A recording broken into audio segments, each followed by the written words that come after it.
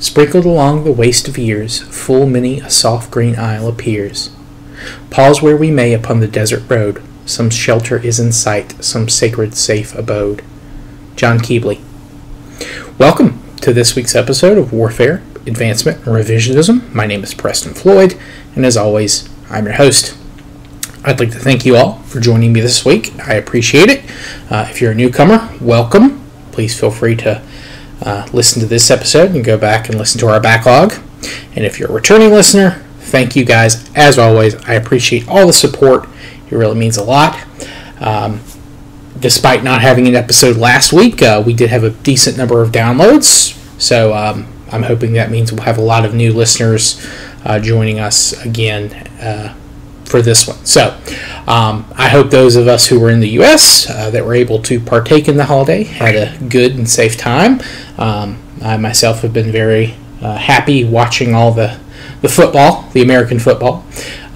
That's mostly what I did with my last 2 weekends. So I've had a nice relaxing break. So I hope the same is going on for you as well. And if you're also a football enjoyer, I hope your team is at least doing okay, if not great. So now, let's go ahead and dive into this episode's topic. This week we're going to be traveling a relatively short way off the coast of the Levant to visit the island of Cyprus and discuss the people living there during this season's time frame, which is 6000 to 4000 BC, BCE, what have you. Now, we've talked about the etymology of the island in previous episodes, discussing it, so if you would like a refresher on the theories for the name, go check out Season 2 and 3, the Cyprus episodes there. Now, the last time we visited the island, though, humans began to grow crops, in addition to gathering and hunting wild animals imported by earlier generation of humans. Animals like sheep, goats, dogs, and cattle, though this was a very small number, and they died out within a couple hundred years, and they aren't brought back until sometime in the Bronze Age. So by this season, the cattle are non-existent.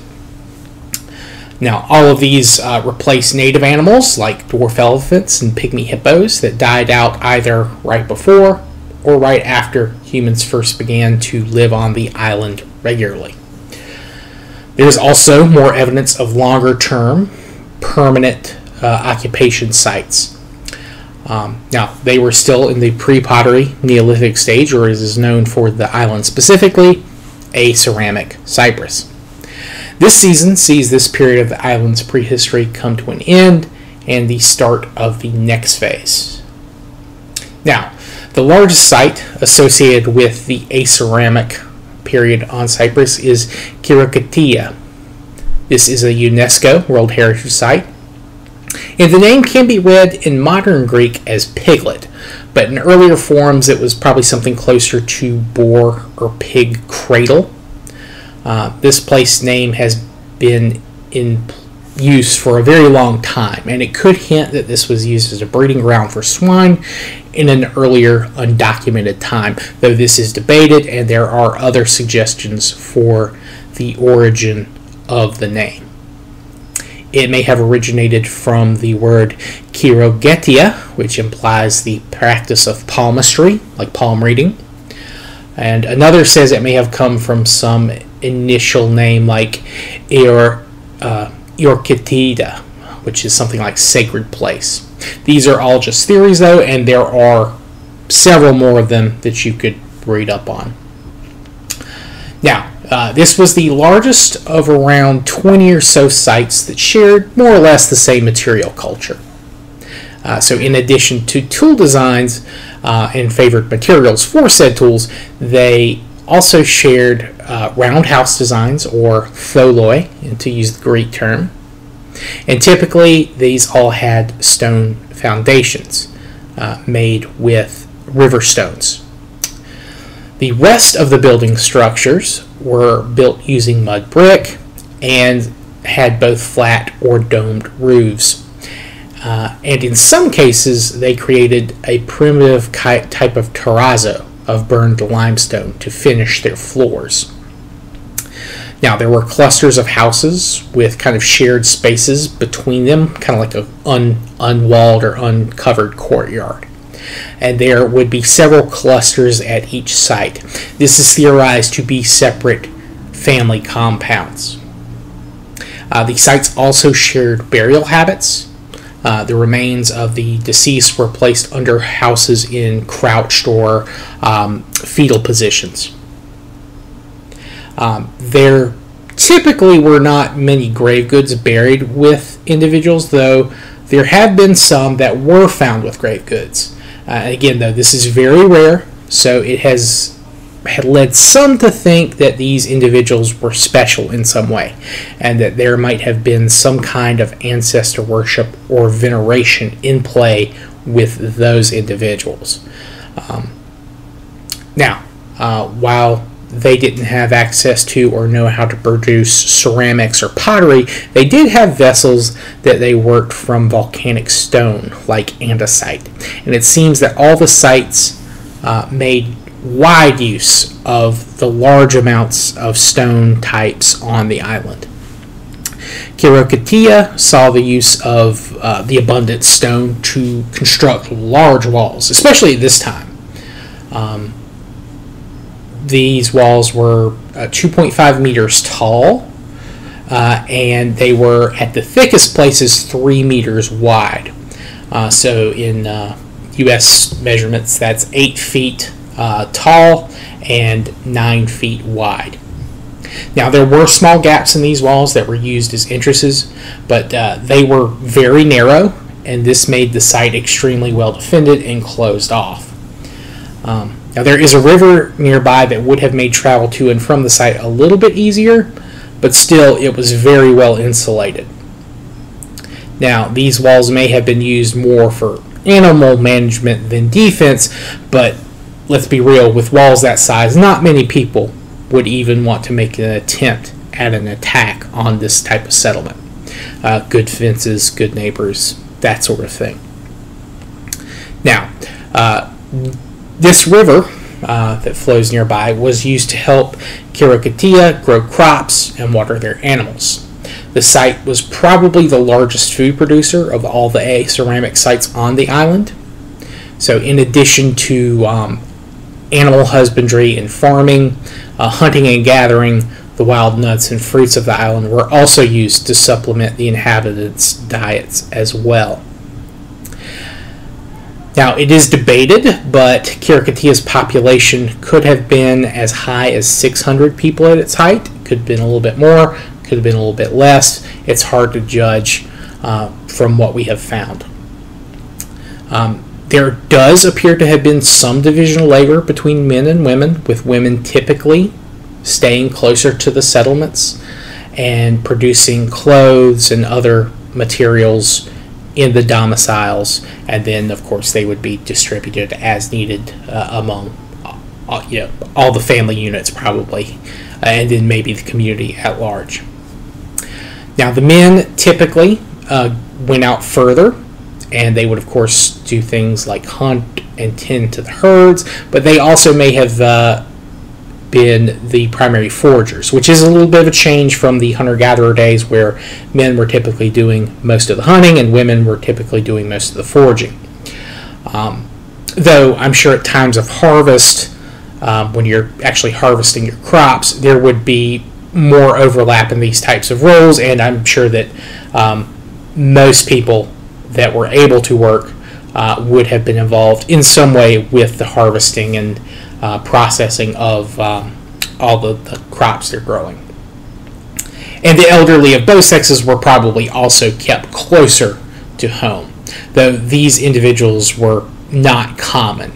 It appears that the people living on Cyprus died very young, and there was a major infant mortality problem. The average age of men at death was around 35, and women was around 33.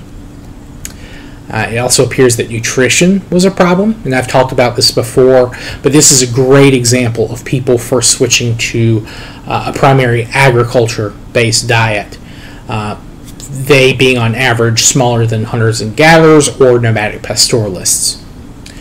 Humans are still in the process of evolving and adapting to this type of lifestyle and food, so their bodies weren't able to fully make use of the nutrition provided by their harvests. The men on average were about 160 centimeters or 5 feet 3 inches, and the women were about 150 centimeters, which is 4 foot 11. Now, who these people were is debated, but the theory that makes the most sense to me is that they were either an offshoot of the Natufian peoples, who we've talked about in prior seasons, or neighbors of the Natufians that had been heavily influenced by the Natufians. Now, the reason this makes the most sense to me is that the tools made by the Khirokitians are virtually identical to the Natufian designs used at the period Cyprus was first permanently settled. Also, the burial practices of these Natufian were very close to the Aceramic Cyprus groups, though it is possible that they could have come from Anatolia as well. Burial practices in all these groups is very similar once you start getting to settled societies. But though, of course, this leaves the question of why the tools were not more similar to these early Anatolians. Of course, it's possible that there were small groups from other places that merged. So, sadly, we don't have, I don't think, at least I've seen any DNA study or evidence from this period. The remains found, unfortunately, have not had any testable DNA. Now, at around the very start of our season, the Khirokitian styles, or style sites, begin to break down, and Khirokitia sees a very big population drop. Within a couple of hundred years, evidence of permanent agricultural settlements completely disappears on the island. In fact, until fairly recently, it was thought the entire human population died out or migrated out, or a combination of the two. Though recently there has been evidence of small semi-nomadic groups still living in small numbers on the island. What caused this breakdown is not really known, and there are several theories. It's possible a disease spread on the island, with all these people newly adapting agriculture, living in these very tight spaces along with animals. Sanitation may have been a huge issue, and that, of course, is a known breeding ground for disease. And it could have spread very quickly through certain groups, and maybe one or two people left at a site, moved to another place looking for refuge, and then they spread it there. It's also possible that Cyprus's climate went through a period of poor rains or temperature variation, which is something that is happening in some places in other parts of the Levant, and they're very close to each other. And this may have led to making agriculture less viable in maintaining the population at these earlier levels. And of course, this also could have led to conflicts over agriculture or pasturage lands breaking out, which could have led to warfare or just infighting between the various groups. And there may also have been a massive amount of earthquakes or seismic activity on the island. The island has had this a number of times, and we'll even see that in the historic period. Or, it's possible that it's a combination of all of these things. But this period of low habitation levels lasts around 600 to 300 years, give or take, until around 5300 BC. At that point, newcomers arrive on the island, and they bring new tool designs, or slightly, different types of tools, or same types of tools, but just made a little bit differently. They also bring with them pottery and the knowledge of how to make pottery. And this is the start of the ceramic Neolithic on the island. Now, the material culture of this period is known as the Sotira. The name comes from the type site of Sotira Tepes, and this was a tell near the small modern village of Sotira, which is the Greek for savior. Now, the modern village is very small. It only has around 100 people living there, but the site at Sotira that they excavated had around 50 or so houses or structures, all tightly packed together. There are no walls or defensive structures, at least that I am aware of from my reading. It's possible they could have had smaller stone walls or maybe like wooden palisades, something like that. But there's nothing close to the Khirokitia walls at Sotira. Now, Sotira sites do occasionally have rounded houses. However, for the most part, they are rectangular. But they do have rounded corners, which I thought was kind of interesting. Now, these houses were also made of mud brick, but they did not have stone foundations. Instead, the Sotira people apparently like to dig down a floor or two to make their living space a little bit more subterranean, perhaps to help them deal with the heat or something along those lines. They also probably had flat roofs. There's no evidence of any kind of domed roofs. Now, they also did not bury their dead under the homes or in the walls of the homes. Instead, they would bury them on the settlement's outskirts. They had separate kind of graveyards. And I could not get a firm answer, but I think they were burying them, or at least some of them were buried in the large kind of urns that you'll see in other places. And I mentioned some examples of that in some of the Levant episodes, and that's something you'll see in other places too. Now, their pottery also was extremely well made, especially compared to the early pottery we talked about that's emerging in the southern Levant during this season as well. The pieces were typically painted a dark red or a light brown, and in some cases they would comb them, give them that cone-like patterns. And they would also, of course, tie ropes into them to kind of give them that groove so that the ropes could be tied around and help them with carrying. They also made them in a wide variety of shape and sizes. Now, it appears that all pottery production appears to have taken place in the homes. The homes had like hearth areas where you would, of course, imagine you would cook and eat, but then you also had like separate spaces for rooms, and there were little kind of designated areas where apparently work was done.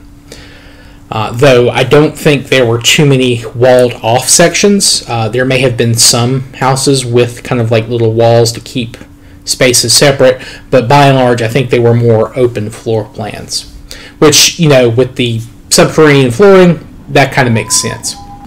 Now, the Sotira culture reaches its height around 5000 BC, give or take. And it had around 30 or so known sites, so a little bit more than the Khirokitian culture. In some cases, they even occupied former Khirokitian sites. In fact, they even occupied Khirokitia itself. Though it should be noted that pottery production appears to have only happened in or near coastal settlements. They probably were used to using salt water in the pot production that may have made it may have allowed them to manipulate the clay a little bit better. So it's possible that the interior sites were reoccupied by remnants of the Khirokitia peoples, who initially only traded with the Sotira for pottery before a couple of centuries of interaction led to these interior peoples adopting other traditions and culture in addition to the Sotira pottery. Now, I could not get any firm demographic information about Sotira lifespan or height, but since no special note has been made of it, I would imagine that they're fairly in line with the rest of the Near East at this period. But But around 4,500, the Sotira also collapse, or rather they see a huge drop in population and sites. Like the Khirokitia, we don't know what caused this, though all the same theories that apply to the Khirokitia are applied to the Sotira. We just don't know. Unlike the Khirokitia, though, the Sotira do not disappear completely. They remain in a small number of sites. I think it's around 10 or so, though that number fluctuates over time. But they do still occupy a handful of locations. And they will continue to see occupation until after this season ends. And they will continue to be lived in even after that point too. But at that point, the Sotira culture disappears. They are subsumed by the next culture and people to arrive on the island. And this is the culture known as the Aceramic. And these people are the ones that usher in the Cacholithic period to the island, the Copper Age. We will cover them next time, as they don't really firmly show up in the archaeological record. There's some evidence that they're starting to arrive right at the end of this season, but they don't really stand out all that much until next season. But they do very quickly take over the island. And I believe that this period is probably the longest uninterrupted stretch in Cypriot history. After that, you'll see just a lot of different changes. You go from period to period much quicker after the Cacholithic period on Cyprus ends. But Cyprus is very important because it is an excellent source of copper, and I think tin as well. I think there are small amounts of tin on the island too, both of which are needed to create bronze, but copper is definitely available on the island, so it would make sense that it would become very important very quickly